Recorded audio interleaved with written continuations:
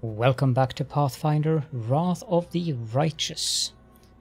We are of course in Alushanira, we are in the Middle City, and we are in the Fleshmarket, where we have just defeated this very nice Daddy Dunk slave master.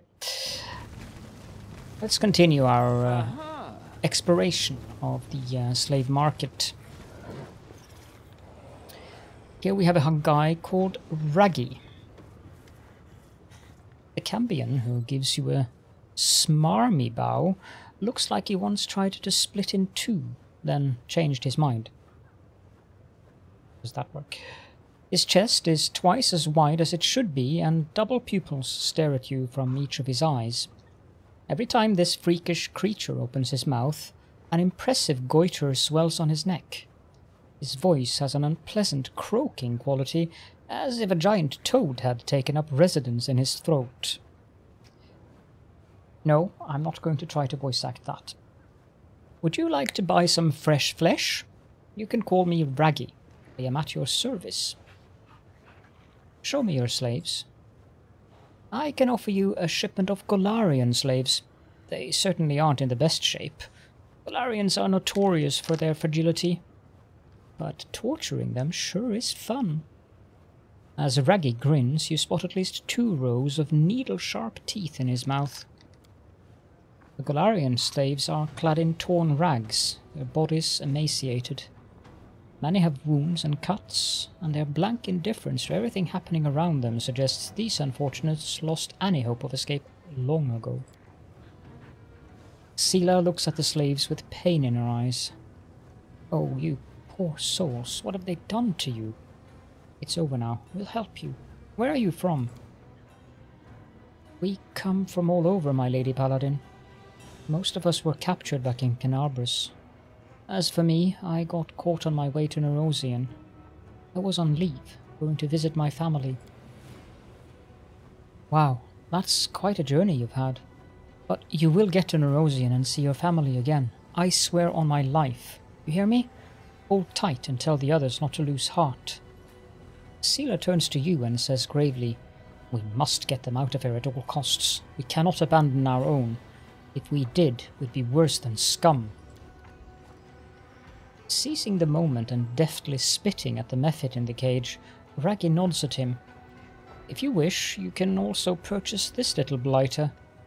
Won't be of much use, but you can entertain yourself for some time torturing him. He is sharp-tongued and quite resilient. I guarantee you'll spend several interesting and pleasant evenings killing this little freak. Chuckling, Raggy watches as the mephit wipes the spit from his face and mutters curses under his breath. The mephit's voice is angry but tinged with respect. That mephit is weird. Sell me that mephit. I won't ask much for this nasty piece of crap. 10,000. And watch your fingers. This little prick bit off a few of mine when I was chasing him. The Cambion shows you his hand. It is hard to miss the fact that the number of fingers is still far higher than usual, despite the missing ones bitten off by the mephit.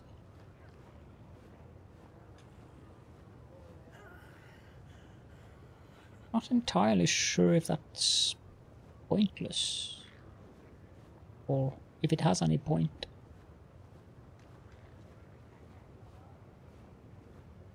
The mephit is probably going to run away. No deal. The slaver gives you a sleazy smirk. You hear that, you useless meat sack? No one bloody wants you. You'll rot in that cage, and I'll watch you die, you stupid piece of crap. The mephit utters a nasty cackle and shows you its pointed tongue. It pauses for a moment, thinking, and then adds an obscene gesture that is unmistakable, no matter what plane you come from. Your slaves are lucky. They're about to see their master choke on his own blood. Out of nowhere, a knife with a wide, jagged blade appears in Raggy's hand. Spinning the knife skillfully with his 2 numerous fingers, he leers at you without fear. You wanna dance?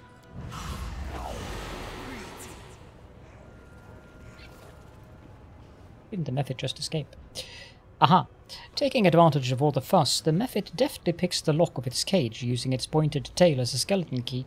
Once free, it makes an obscene sound at Raggy, winks at you mischievously, and immediately takes off into the air. Yet another obstacle.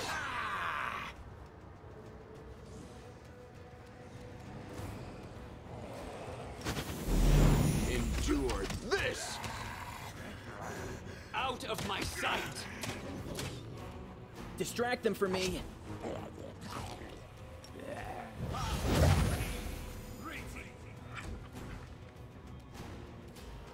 You're supposed to attack him.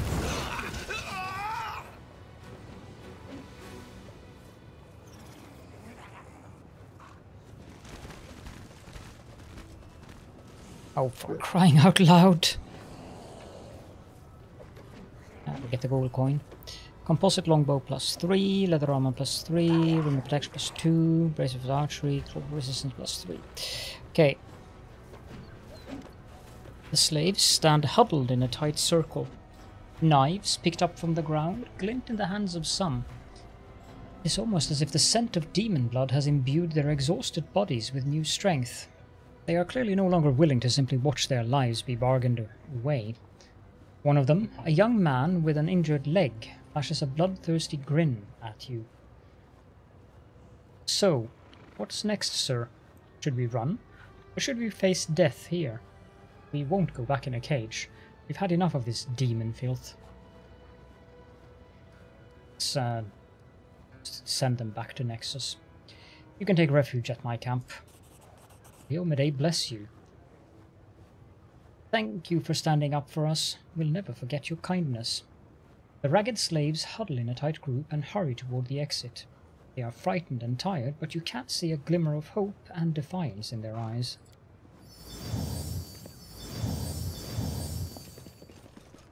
You did as every true Golarian should by saving the people from your homeworld from slavery. Thanks to people like you, my heart holds no doubt that we will emerge victorious from this struggle.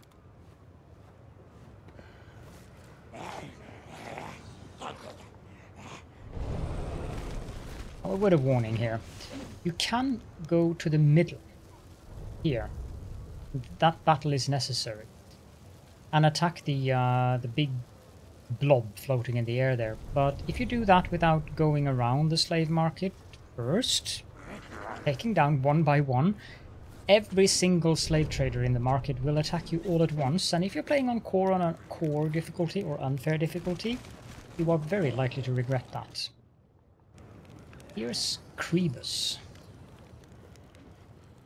The tall, thin vendor is swathed in a loose black robe.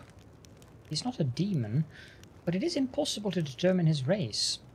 His expressionless and hairless face is covered in tattoos and looks as if it is made of wax.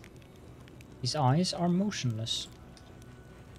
As you approach, the black figure almost doubles over as he sweeps into a low bow. The vendor moves with a supernatural delicacy and grace impossible for a human. He extends his arms, also covered in tattoos, toward you.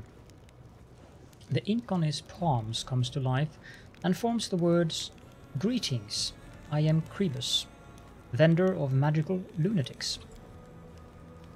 The voice of the hand sounds contemplative. I can sense shadows, evil shadows, once served their old master, Veriavaxus, whom I fought valiantly but had not the strength to defeat. Beware this one, champion, for he is linked to powers both formidable and cunning. Something inside you awakens and casts a fiery glance at the slaver. You can see the darkness curling under the thin layer of his skin, or rather a shadow resembling darkness, a demon woven of shadows. Let's first have a look at his wares. Show me your magic wares. The slaver gives you another low bow. One of his eyes suddenly rolls out of its eye socket. With a neat, gentle movement, Crebus touches the eyeball and returns it to its normal place, and then points to his wares.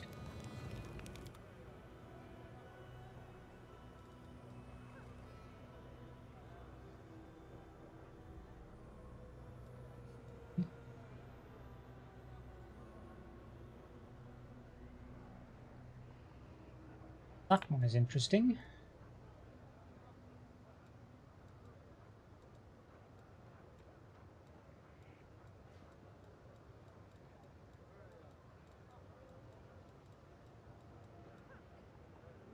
He really does sell a lot of items.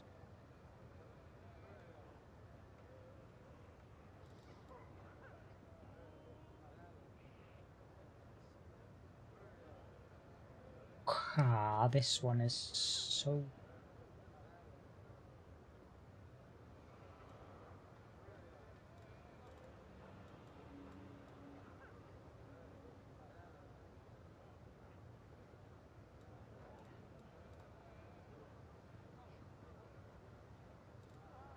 Unholy Shepherd.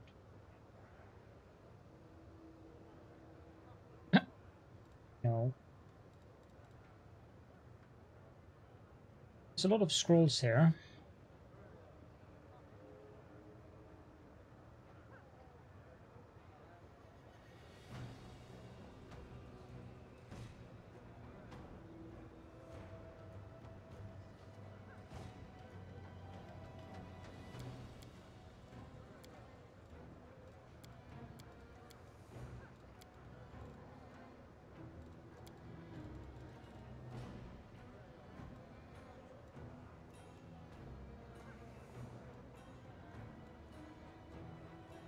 I expect all of these are to brew potions or scribe scrolls, which I might do actually, but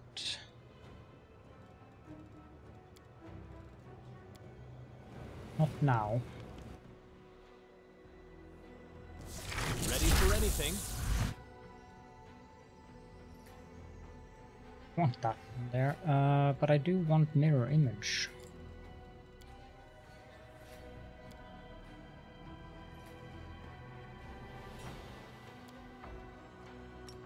I will help where I can. My tail is The restless. road awaits. Oh, skip the pleasantries.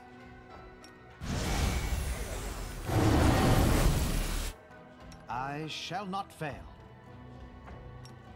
Focus on the goal. Rely on me. A goat, a lizard, and a human enter a tavern. I don't What'll steal. it be, I lad? encourage The people to bartender save asks. the poor, helpless tieflings around the world. Starting with me. The only short time buffs you have.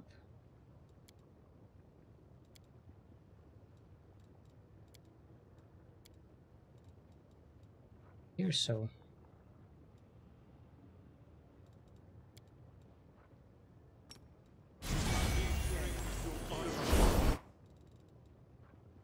Share transmutation. Cast that on Sela. We go. I don't think there's anything else that I need. No. Except for haste.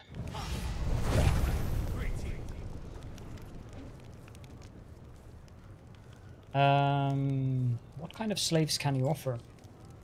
With a slight nod, Crebus points at a group of slaves standing nearby. All of them are completely motionless. Their backs are naturally straight. They seem to be drugged. Their eyes are entirely black, without a hint of pupil, and in the depths, tiny blue sparks flicker like stars in the night sky. From time to time, some of the slaves utter something uncanny or barely comprehensible, then fall silent again. Tiny ink glyphs begin to appear rapidly on the slaver's palm, as if drawn by a skilled scribe. My lunatics. Magical ingredients for ritual sacrifices. Dissolved in blood, fermentation finished, distillation finished, deposited into practical self-propelled storage units inside the slaves' bodies. High magic potential. The goods were examined and certified by esteemed Willardus. Approved for trading. I can sense darkness inside them.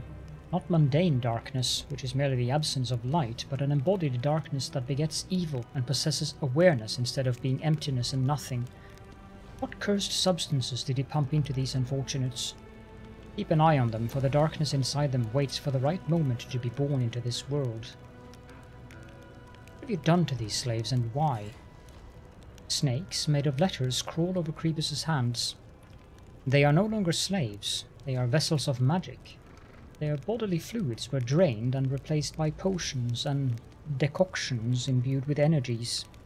Their dried mummies were filled with the dampness of magic, and their dehydrated brains were filled with the mysteries of the universe.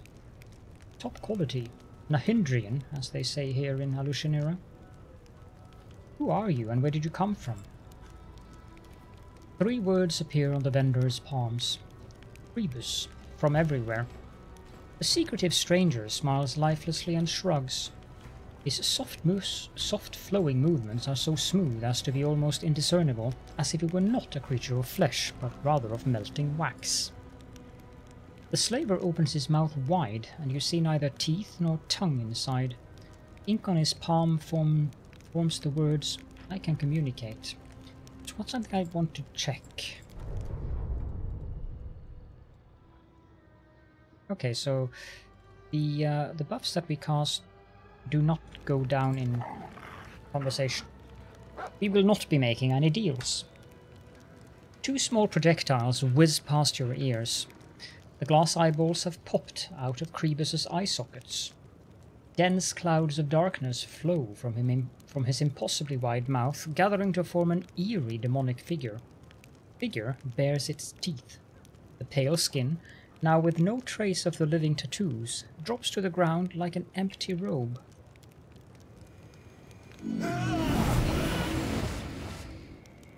The lunatics ignore the horrible metamorphosis their master is undergoing. They stay lost in their magic trance. Can we retreat already? Deep shadows. Time to share your treasures! He's going to be difficult.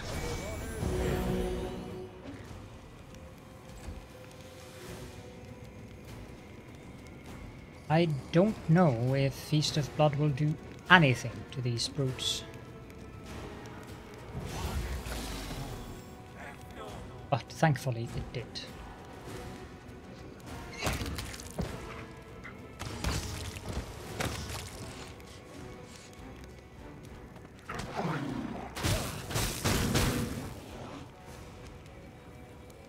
Any negative damage there? No. Make every strike count. The light take you! Attack!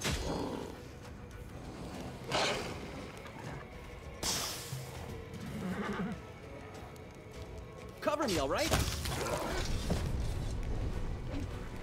That went surprisingly easy. Crebus is among the more difficult ones of these.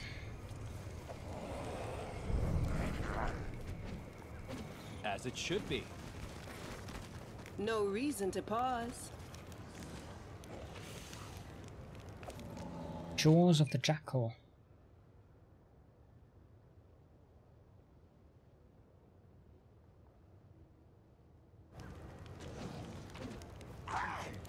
I suppose those could be useful on Caledron. If I summon undead. Probably not that useful. A bright future awaits Ah, us. the legendary proportions buff is mildly annoying. This is the guy you want to attack last. Ramisa the Slave Trader. The eyes of the translucent Marilith carefully observe her surroundings. It seems this is not merely an image, but a projection of the creature's consciousness, while her physical body is located somewhere far from here. Next to the Marilith is fidgets a shriveled mandrake, which utters the occasional displeased shriek. Ah, a visitor from another plane.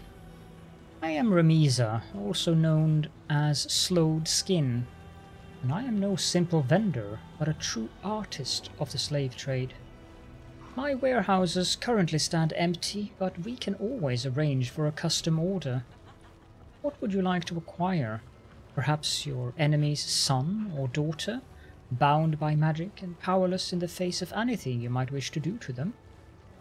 Or an attractive person who once dared to reject you? The little brat who bullied you as a child? Shinura is the city where all your dreams come true. Marilith licks her lips, especially if they are dirty, bloody, and sweet dreams of possession or revenge. So what I see standing here is just your projection. Certainly, it is not safe to appear in the Fleshmarkets in person, especially for someone like me. You see, before I switched to this line of work, I was a humble gardener. I used to grow mandrakes. The Marilith pats her ugly pet on the head. It is a well-known fact that mandrakes grow if you water an ordinary weed with demon blood, or if you plant it in a demon's corpse. The allies, lovers, and masters of those I turned into fertilizer are still searching for me. Thus, I conduct my business remotely. Same way, when I have slaves to sell, I first show their projections, and only after they're sold do I deliver them to the buyer. What do you mean by artist of the slave trade? While others trade for material gain, I do it for art. Like others, I am not involved in the faceless shipment of goods. Each slave who passes through my hands has a personality. Each sale is a spiritual experience. Not long ago, I sent my hunters to track down and capture a brave rebel fighting for the freedom of his people. And then I sold him, chained and dressed as a pleasure slave, to the tyrant who had enslaved his homeland. Some may call it cliché, but I call it classic. What happens if I try to kill you? Your attack causes no visible harm to the projection. The Marilith yawns theatrically. I'll outlive each and every resident of Alushinura. I'm leaving.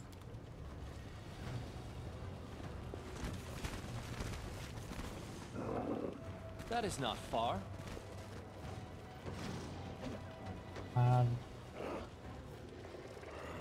This guy has gladiators. He's also the vendor. I can't take him out until I've brought Sosiel down here.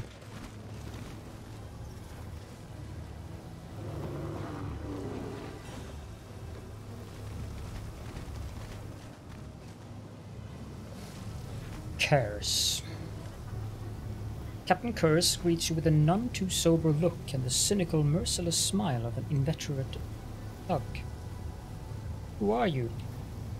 The demon stares at you in disbelief, then bursts into laughter. Who am I? I'm Curse, known by some as Curse Got Stabbed, captain of the legendary Bloody Bitch. I'm the most famous damn pirate in the Midnight Isles. You must be a landlubber who's never set foot aboard an airship if you haven't heard of me. You can travel to faraway lands whenever you want, but you choose to be a pirate? Only a real scumbag would waste that kind of freedom on robbery and murder. Aye, lad, the scummiest. Tell me more about being a pirate. What exactly do you want to know? The life of a pirate ship captain consists of 4 things: his vessel, his crew, his experience, and Pazuzu's patronage, of course. You already have wings of your own, but you need a flying ship. Curse eyes you with suspicion, as if searching for signs of mockery in your face. Sure, and what do you propose I do with all the loot? Carry it on my back? What about the slaves we tuck into the cargo hold? The ship is a big flying treasure chest, and it also provides a fair amount of cover from arrows and spells that rain down on us during boardings. Tell me about your vessel. Curse grins proudly. You'll recognize my bloody bitch right away by the huge skull decorating her prow. We secured that trophy near Vazglar, and there was a great fight for it. A few other captains wanted to lay their hands on it as well. Aside from the skull, I've done good work on the bloody bitch. You can't find a better attack vessel. Her broadside can take a dragon's strike, her 3/4 sails can catch any wind, and her ballista don't rely on lousy spears, only alchemical fire. What kind of crew do you have on board? The roughest rogues and cutthroats you could ever want. They are my hand-picked collection, each one as bad as the next. They're the most notorious rabble, the most infamous scoundrels you could ever find in the Abyss. They'd sell their own mothers into slavery for a chipped copper. Turn on me? Never. Nobody else could land them a better deal than I can. If they ditched me, they wouldn't make it 3 steps before taking a knife in the back, so they've got no choice but to follow me till the end. So, how many ships have you plundered? Puffing out his chest a little, the demon offers a fanged, leering grin, then answers with all the cutthroat swagger he can muster. The bloody bitch is well known in the Midnight Isles, and her black sails sows terror wherever she goes. I can't count how many poor sods I've sent to Dagon. I was leading the charge, saber in hand, back in the days when Relexia was flashing her bare tits in the skies over Alushanira, when Siforian, that old rapscallion, ruled the city. As for loot, the treasures that have passed through my hands, and I spent them all on booze. Hers beams with pride at this declaration. Tell me a thrilling tale. The pirate grins. You like gory stories, eh? Fine. Once we were floating by Megorg when our lookout spotted the wreckage of a ship caught in a hurricane. So we decided to search for cargo, but instead we only found a sailor who was clutching at the wreckage. We fished him out, brought him to his senses, hung him up in the mast, and questioned him properly. Our ship's cook knows how to loosen tongues with his knife. Long story short, the poor sod spilled that he was a pirate himself. His ship had set sail from one of Alir's deserted islands where they hid part of their spoils. We smelled a windfall, so we rushed to Alir. But Alir, that place isn't for the faint-hearted. Predatory vines, carnivorous flowers that breathe out clouds of poisonous pollen, and walking bushes that surround you, pounce on you, and sting you with thorns till you die. Oh, and did I mention toxic springs? Or the flies that crawl into your ears while you sleep and lay their eggs inside your brain, driving you insane? All in all, the place was a nightmare, and we found ourselves right in the middle of all it. 3 times our prisoner told us where to check for the stash, and each time we dug, but all we found was dirt and bones. By the 3rd attempt, that damned island had already wiped out half the crew. We realized that asshole was playing us, so we gutted him. You know what we saw then. All his entrails were covered with whitish mold and overgrown with some spongy fungus. His heart, his guts, his brain, the gunk was everywhere. According to our ship's dock, that fungus controlled every one of the sailor's steps. He got infected on Alir, then he left the island to lure in fresh fodder for the plants. We fled as fast as we could, but for a long, long time I couldn't believe those damn weeds got so smart they were able to trick us. That is a good story, actually. I mention Pazuzu quite often. You worship him? Sure I do. Only total idiots don't worship the demon lord of the sky and winged creatures. Well, at least if we're talking about aeronauts. All the storms, wind currents, and beasts who feed on those currents, they will bend to his will. That's why I bombard Lord Pazuzu with my prayers as often as I can. I have no more questions. You asked too many already, stranger. Do you know Mialara? That nutjob? Ha! Her entire crew must be wimps and weaklings if they haven't slit such a leader's throat or fed her to Ishiar's beasts yet. You can't help but notice that despite Curse's dramatic bravado, a spark of fear gleams in his eyes. Let's attack him as well. I don't like you. I think I'll kill you. The demon bares his fangs and grins cockily. I haven't been to Alushanira for a long time, and I have no idea who you are, mortal. But I bet someone will pay a handsome sum for a slave like you. Be careful, everyone.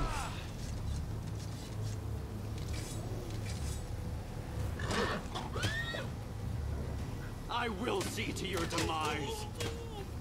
Stab you or zap you? Why not both?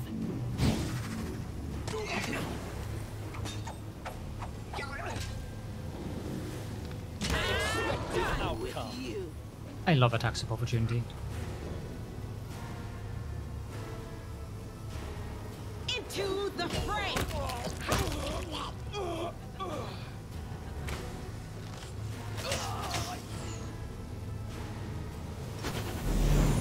You've crossed the wrong mongrel. Still have haste? Oh, we do. A calculated risk. Okay, so Curse has a scimitar. Oh boy, how far have I scrolled up here now?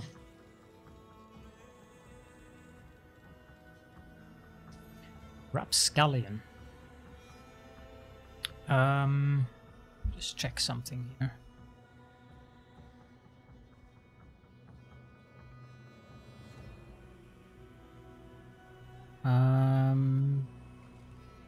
Yep. That's a +5 Flaming Burst Flaming Scimitar. That is a really good scimitar, actually. He has a breastplate +3. Oh, incredible dexterity +4. The rest of them, I expect it's more or less average stuff. Yeah. I'll go ahead. The book. The nature of the divine. Okay, let's go pick up Sosiel. Before I do that, let me just quickly check what he has in stock.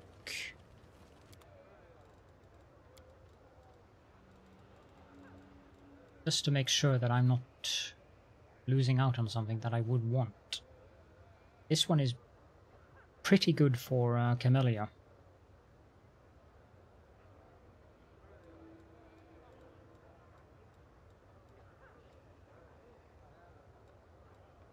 Anywhere near as good as Radiance. Ooh, this one.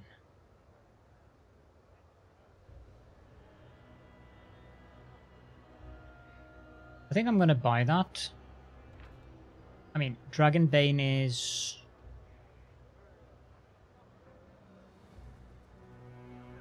basically not very good, since it's not like we're going to fight a lot of dragons. If it had been Demonbane, it would have been absolutely amazingly good.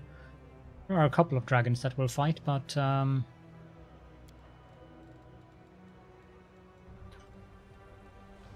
it's not like we get a lot of dwarven war axes. Ah, never mind. I won't buy that. You can always kill things using spells.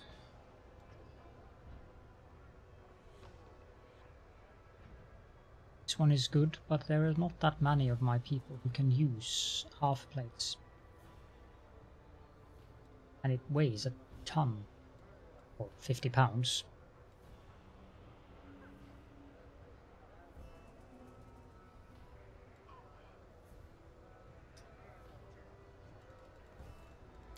Most of the rest of it is things that I've sold to him, so... Yeah, no.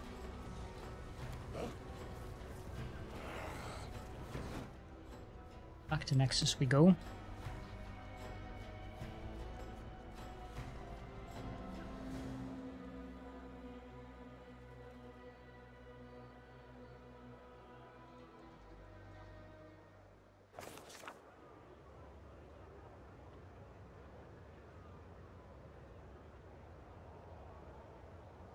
Then we'll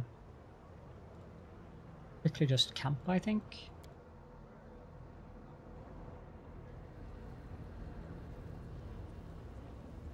Because we need to redo all the buffs. If you like teaching me so much, why don't you open a home for little thieves? You could sit there smoking your pipe, rocking in your chair, and lecturing all the little crooks. Not a little thief anymore. You're a grown lad, so I don't doubt my lectures will work on you.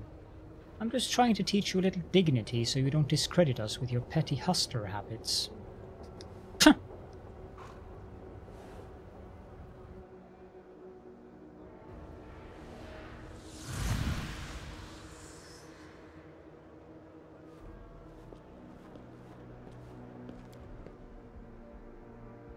Need to redo the buff buff bot as well.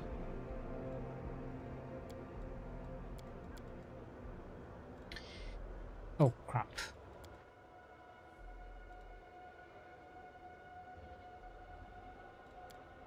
No, I want to load that. I need to set up Sosiel's spells.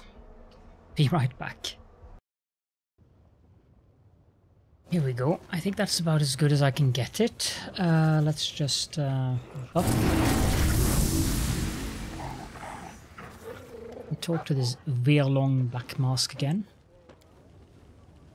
The young cleric resolutely stares into the slaver's eyes.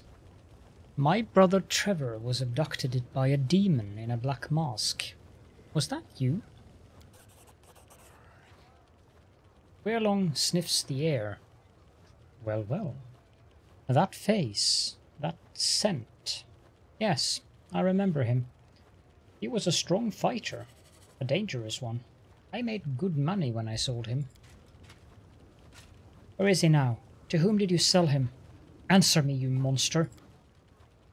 Don't be so rude, young mortal, unless you want to meet your death sooner than you expected. I have only one buyer, a Battle Bliss. You want to know what became of him? Find out at the arena. In the arena? Sosiel looks at you stricken. So these beasts made him... Oh, Shellin, what cruel mockery. He's still alive, and that is all that matters. We can't waste time. We must get him out of there before it's too late. Who are you? I am Veerlong Blackmask. I was the champion of the arena, and I fought and killed in the name of my mistress Shamira. I worshipped her. I was her slave and her bodyguard. She was flattered by the many killings dedicated to her honor and by the shouts of the crowd chanting her name. But then I had a dark revelation. I realized Shamira was not worthy of my worship. She owned me, but my true mistress was the one that entered the arena with me, her hand in mine. Death. So I dedicated my next victim to her instead of Shamira. My mistress was enraged. She arranged a fight in the arena, one I had no hope of winning. I was hacked and cut, torn apart, choked, ground to dust by magic, and impaled on spears. But still, I did not die. My remains were stitched back together piece by piece. Death was with me that day, and I returned even more powerful. But the fights lost their appeal after that. An immortal gains no glory fighting mortals, so I left the arena, and I no longer kill by my own hand. Now I offer my gift to death by the hands of the gladiators I train. I take their names and their dreams, and in return I give them weapons and the dark revelation of death. What is this mask you wear? The first champion fought wearing this mask. Final champion will fight wearing it on the day this world ceases to exist. In this mask I was invincible. I conquered the Battle Bliss and made all Alushanira bow before me. Thought to pass it to Gelderfang, my apprentice, but despite his many talents in the art of killing, he loved his life far too much. He was afraid of death, too frightened to fight me and take the mask. He is not a true gladiator, not a real champion. But no one aside from the true children of the arena is capable of understanding this. Except me! Hello, your gladiators can't save you. I am a gladiator. When I see death coming, I do not flee. I kiss her dry lips with passion. The arena is eternal, and thus we are also eternal. Kill me, and you will be able to wear this mask. The gladiators grab their weapons. Defend your master, brothers and sisters. Show them what you're worth, and the crowd will fight for the right to buy you, and the arena will bow before your might.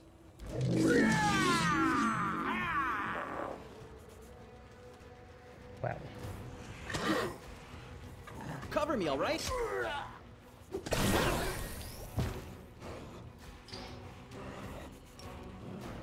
Wee bit of siphon time here.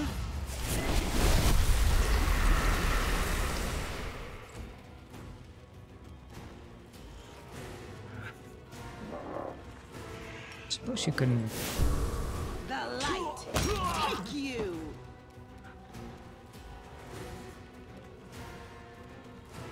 Attack!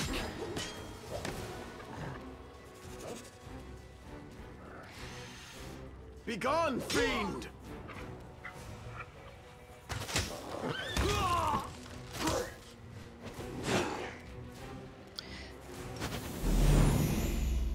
I wish I could make them smaller, because they are so big that it's actually difficult to see them or see anything going on here.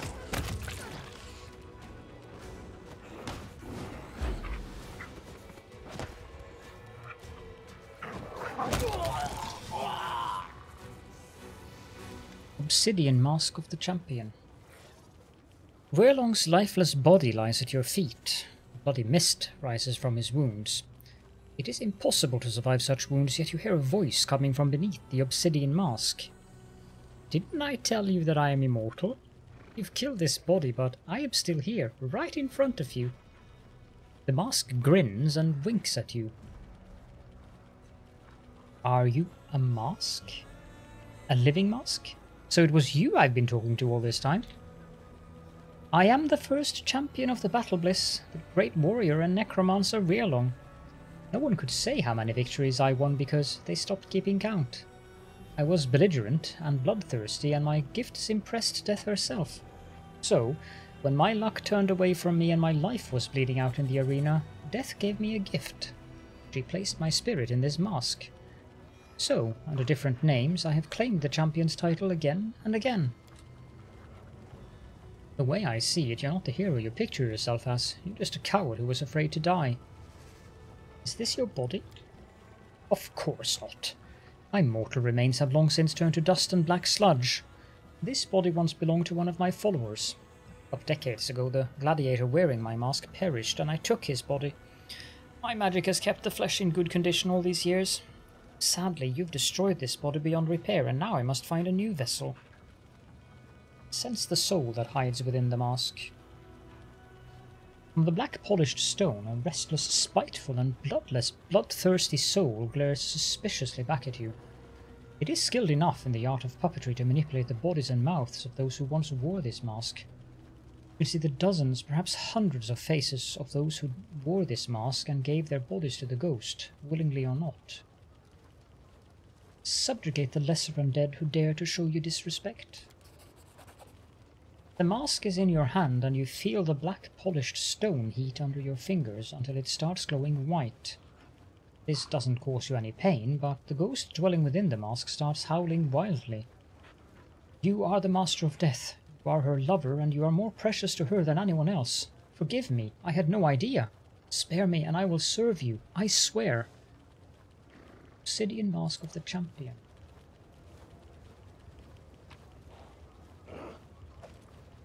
British +3. Then that, dagger +3, buckler +4. Mystic Grace.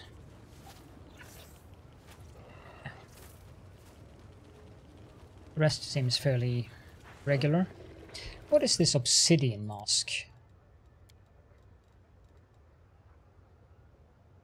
The wearer of this mask gets a +10 competence bonus on the intimidation and mobility skill checks. In addition, whenever the wearer of this mask lands a killing blow, they gain temporary equal to the killed enemy's strength modifier for 5 rounds.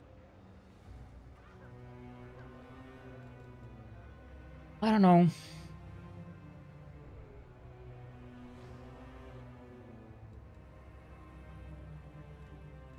I think I have mobility from something.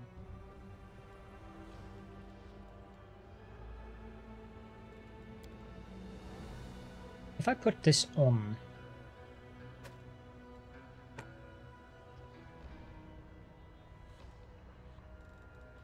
I didn't particularly lose anything. But to the contrary, I gained something.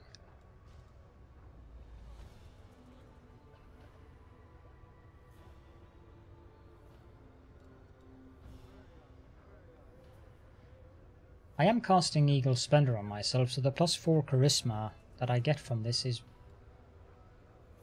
negligible. However, getting the temporary hit points for 3 rounds compared to getting +10 competence on intimidation and mobility checks in addition to the killing blow, which also gives temporary hit points, I think the mask is better. That gives me plus 45 intimidation, which is pretty nifty.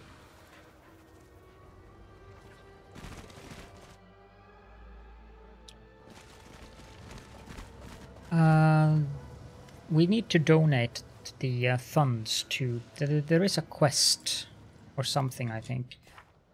The Conquest of Alusionera. If we give him 50,000, then we will progress the quest, so we'll do that.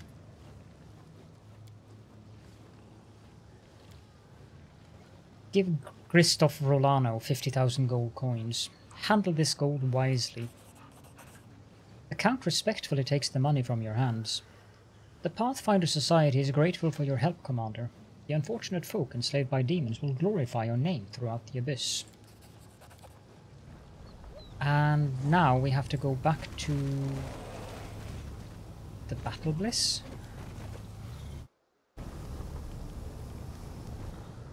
I suppose... Ah, right. Yeah. Yep. I remember. I think we'll wrap up this episode here. We'll go to the Battle Bliss. Just use the portal to do that instead of going there manually. And then we'll see if we can find Trever. For now, if you have any questions and or comments, then please do feel free to leave those in the comment section as per usual. Thank you so much for watching the episode, and I hope to see you all in the next one.